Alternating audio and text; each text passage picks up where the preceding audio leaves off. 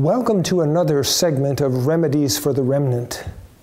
The quick glimpse at the wonder of God's healing ways that He offers His sincere followers through His Word and the inspiration of the Spirit of prophecy. Have you ever wondered what Jesus meant by His words found in Matthew chapter 5, verse 30, where He says, "And if thy right hand offend thee, cut it off and cast it from thee. For it is profitable for thee that one of thy members should perish, and not that thy whole body should be cast into hell."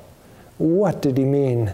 Listen to inspiration clarify these words. To prevent disease from spreading to the body and destroying life, a man would submit to part even with his right hand.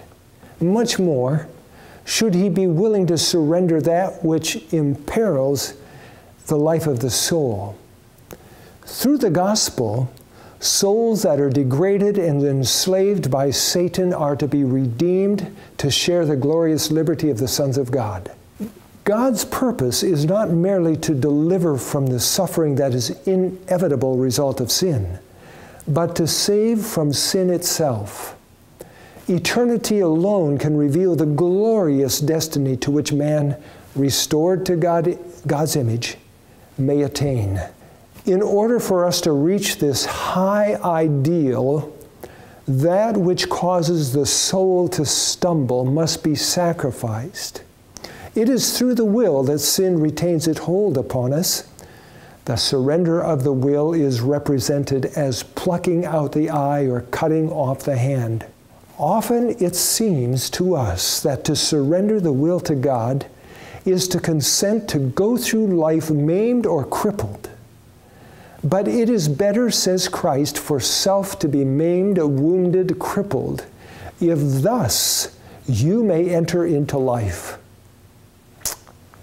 That which you look upon as disaster is the door to highest benefit. Friends, this is what God meant in Romans 8:28 when He communicated through the Apostle Paul. And we know that all things work together for good to them that love God, to them who are the called according to His purpose.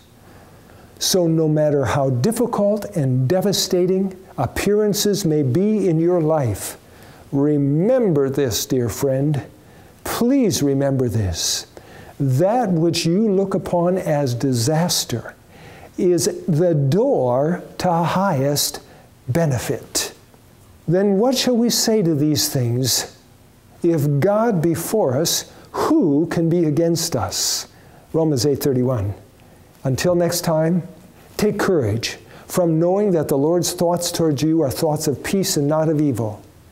What you look at and see as one of the most difficult, dangerous things that could ever happen to you is actually the door to highest benefit.